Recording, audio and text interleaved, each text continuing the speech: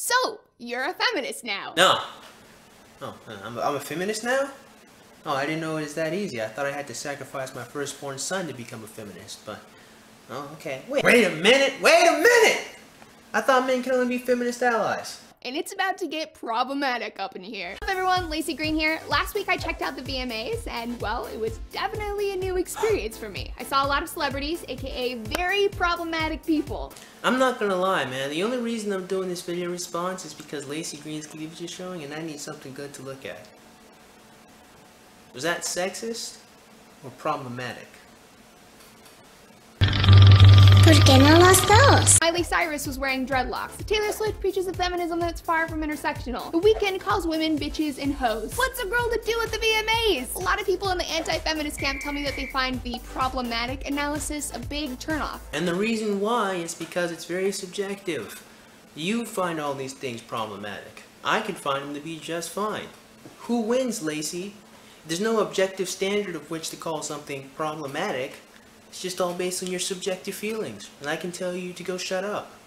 See how easy it is? Problem solved. Feminists and non-feminists alike have told me that they feel like they're not allowed to enjoy anything anymore. Well, there's another very simple answer to that. You know, feminists can't enjoy anything because they think everything is sexist and everything is racist and everything is problematic, when it's really not. Regular people can't enjoy anything because, well, it's fucking boring. Anti-feminists can't enjoy anything anymore because they're made to feel sexist or racist for enjoying the things they enjoy because of feminists. In other words, it's all feminists' fault. I mean, I'm just saying, complaining about things that don't need to be complained about. Does that sound like somebody we know, Laci? Okay, we need to talk about that. When feminists say something's problematic, they're usually referring to words, behaviors, ideas, tropes, stereotypes, and so forth that are factually inaccurate and ultimately harm women, people of color, the LGBT community, and so forth. You know what? I am actually really happy that there is finally a criteria for something to be problematic. However, I'm even more happy because just plain and nay, we can once again see, my friends, how biased feminism is. The true nature of feminism has been revealed to us once again. Notice in that definition, problematic has nothing to do if it's harmful stereotypes about men. Now, and then another thing I was thinking about the other day was when people say people of color, and the literal part of me kind of immediately thinks, well, wouldn't everyone technically be a person of color? I mean, you know, black, brown, I mean, white is also a color, and when white people get embarrassed, they blush, so they can become red. So wouldn't white people also be people of color since white is a color? I mean, if translucent people existed, you know, that they have no color at all, I could understand why you need to differentiate people of color, but since white is a color, and black's a color, and even Mexican and Chinese people are sometimes pale, and they also have colors, wouldn't everyone technically be a person of color? Also, people of color is rather racist, don't you think? And another thing is, once again, we have a definition that doesn't give a two shit flying fuck about things that are stereotypical about men. But you tell me feminists care about men's plight. Laci. I'm just saying. It kind of sounds like your definition of problematic is problematic. Let me first say, the practice of talking about problematic shit is a crucial part of doing feminism. We have to identify harmful behaviors and words to actively discourage them. You know, maybe, now just maybe, instead of actively trying to discourage these people from saying these words, we spend time trying to create strong human beings who don't get bothered by the words or the actions. Maybe we can create competent adults who can deal with their issues and problems whenever things come up against them. Maybe we can deal with kids who can stand up to bullies whenever bullies are trying to talk that good shit. You know, a wise man once said, I do not pray for an easy life. I pray for the strength to endure a hard one. Maybe we should try to teach people and adults, well, this more starts with children, to be strong and deal with things, instead of trying to be, you know, totalitarian, authoritative people trying to control language and action so people's feelings don't get hurt. Just a suggestion. This promotes a more just and equal world. So keep your eyes open, baby, and have those conversations even when they're challenging and uncomfortable. You know, honestly, I do agree with Laci Green. These conversations should be had. Except the thing is, whenever I talk to feminists, they will quite honestly dismiss most of the things I say and call me misogynistic and sexist and all of that. I have been able to chat with some feminists, though. Not all feminists are jackasses. Some of them are kind of nice people. They just don't see the whole world for what it is. And I think those are really my more target audience when it comes to talking about feminists and feminism. I'm just saying, you know, I do agree with Laci, she's right. But the interesting thing is whenever I talk ill of sluts, and not really ill, just so much my distaste for having sex with them, lots of people think I'm being mean and sexist. Even though, honestly, I don't really think anyone should have a bunch of promiscuous sex, but they don't talk about that because of reasons. That said, we are living in times of rapid communication. Hello, internet. On the web, I found that people are either queens or scum. Where? We're either outraged or fangirling. Yes, but where? On Tumblr? Where? We speak the language of 140 characters, a rebloggable picture or GIF, a 6-second Vine. There's no room for nuance or gray areas. You know, Laci, I call you stupid because I don't really think that you're dumb. You know, I don't really think you're an idiot.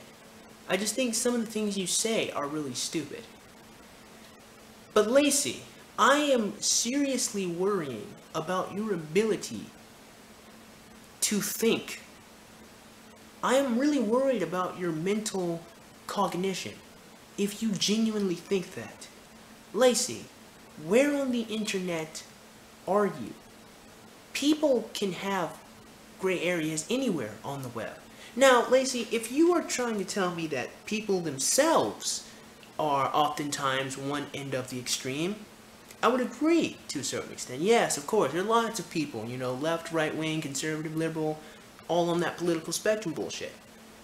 And that would be right. I couldn't argue with that. But if you're gonna sit here and fucking tell me that there's literally nowhere on the internet where you can have a gray area and chat with people, you're either lying, you don't know what you're talking about, or you're stupid. In fact, I should not even actually have to give a single example of places on the internet where you can have conversations and discussions about things. But in case you're one of those people who believe what Laci Green just said, there are literally millions, probably not millions, but hundreds of thousands of forums. I mean, there's like Return of Kings, there's even different forums you can get on, even for fucking porn websites. There's forums for porn websites, man. Forums for games, forums, just even psychology forums. You can go to blogs in the comment section there, YouTube comment sections. Hell, you can even do that on Tumblr, even though I know lots of crazy feminists are on Tumblr, they're regular people on Tumblr too, but you can do it on Tumblr. You can do that in your fucking email. I shouldn't have to explain that. But just for the people who think that Laci Green is right, there you go. Keep going, Laci. But it's in the gray areas that our complexity as human beings lies. The truth is, literally everyone and everything is problematic. Fuck this. I'm done. I'm done. No. No. No. No. Fuck this. No. No. No. No. Whoa. Whoa. Serious, man. Just calm down for a minute. All right, you know, let's just hear her out. I'm sick of this shit. I'm not doing this anymore. No, fuck, no. Everything is fucking problematic. Everything. You know, maybe she didn't mean literally. You know, literally can mean figuratively sometimes. You know, and come on, let's just listen. What?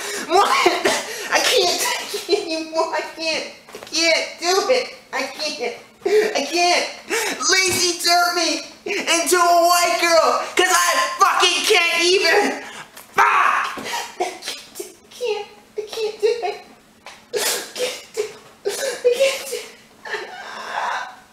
The other day, I said,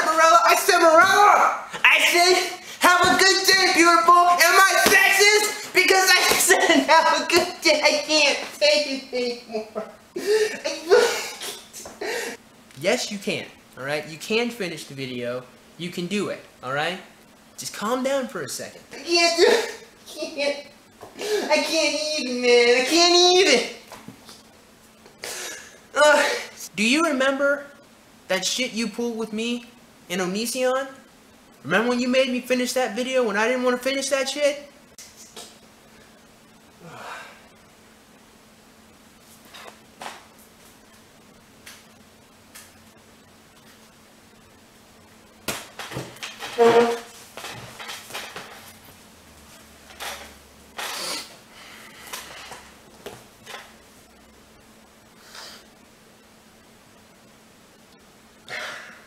Alright, so let's just hear her out, and let's just see what she has to say.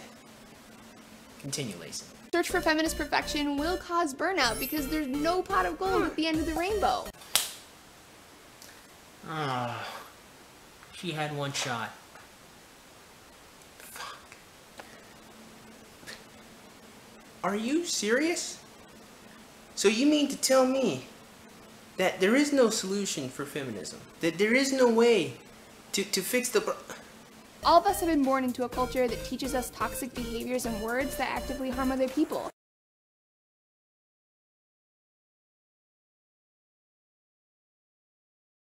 So it should come as no surprise that amazing things in this world, books and movies, TV shows, music, and people, are also flawed. They can be both at the same time.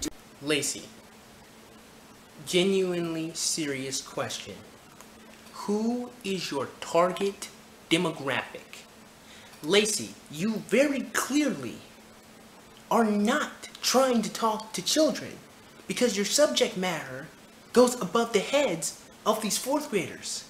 But it can't be adults because anyone with a functioning cognitive system can freaking know that. So Laci, who are you trying to talk to here? Why is it that when I watch your stuff, I feel mentally insulted by how simplistically stupid it is? To improve, we need to encourage unlearning in our dialogue. Are you serious? Unlearning. Unlearning. I'm just gonna forget shit. Delete. Let me just get, yeah, how to roller skate? And just fuck that roller skating thing. Goodbye. Yeah, see you later. How to eat with chopsticks? No, you can go fuck yourself, chopsticks. You can go away. That's racist.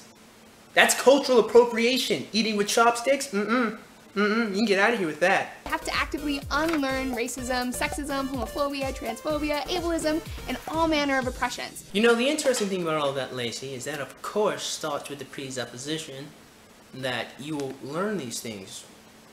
I never learned how to be racist because I like everybody. I'm not homophobic. Don't have any problem with gay people. Not transphobic.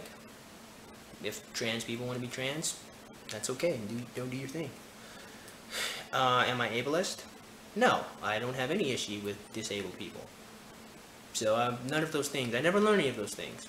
In other words, I must be the perfect feminist because I'm neither racist, I'm not sexist, I'm not homophobic, I'm not transphobic, and I'm not ableist. I'm none of those things. I don't have to unlearn anything. So why is it that people call me sexist? Oh, because I say pretty blunt things about ladies. Not necessarily mean, just blunt. It kind of seems that these words only get thrown out and tossed out when you say something about women, gay people, transphobic people, even disabled people that you don't like or want to hear. It really kind of seems that all of those words, which would be reasonable to use if people actually hated or was afraid of these people, are actually used as buzzwords in order to silence or try to create groupthink. Kind of sounds like what you really mean, Laci, is you need to unlearn individuality and learn collectivism so that we all think and agree on the same thing. So no one ever gets offended or gets their feelings hurt. Because once again, the only time I've ever been called misogynistic, homophobic, or even transphobic is when I said things about these groups of people someone didn't want to hear. Not when I was mean or discriminating against them, because I never have. Wrap us up, Laci. And that is a lifelong process. In that process, we can absolutely digest media in a way that allows joy and entertainment of the overall person or media while rejecting its harmful aspects.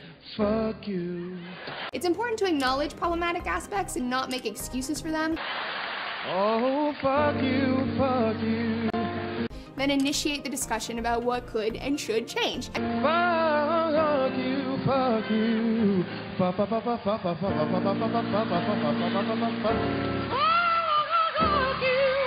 you. Try to do so in the spirit of encouraging learning and growth rather than judgment and shame.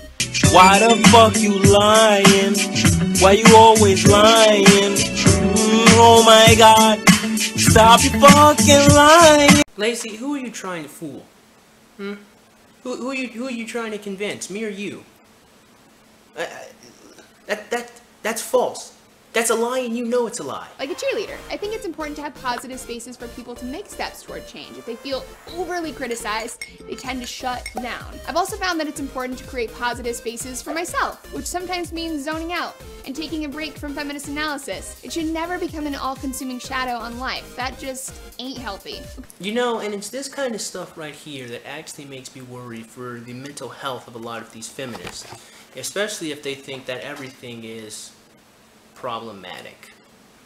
Now, if you've been subscribed to my channel for quite some time, you should know this by now, that I'm an actor. Basically, I just pretend to be other people.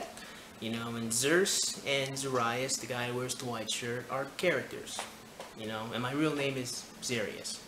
So I write all the comedy and all the jokes, and I edit, and I do all of this stuff. So if this is the first video you've ever seen, well, now you know. So I'm coming at you guys with some real talk. Some real nigga type shit.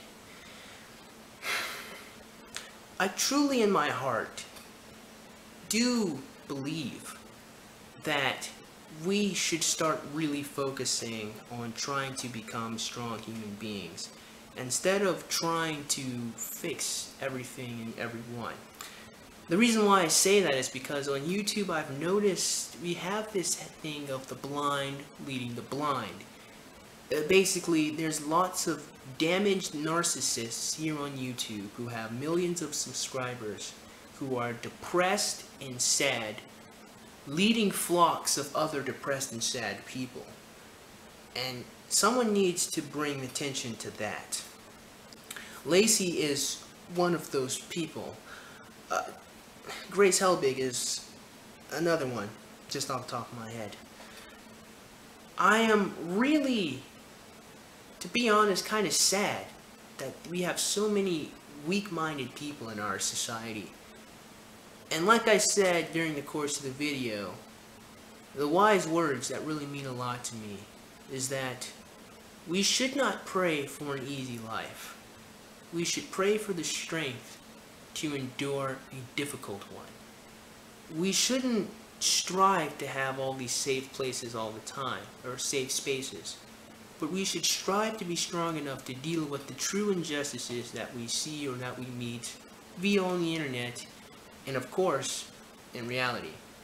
Instead of whining about nonsensical things like a white woman with dreadlocks, let's actually talk about the fact that men and women are truly beginning to despise one another, and how that's sad and disheartening, and these feminists aren't doing a damn thing to try to stop that. I want to leave you guys once again with this. We should all strive to be the best we can be, and to challenge ourselves and grow throughout the course of our lives. So, with that being said, man, I certainly hope you guys enjoyed today's video. And if you did, man, go ahead and click that like button. Go ahead and click that subscribe button. Comment in the comment box below. And as always, have a great day. I will see you cool cats soon. Adios.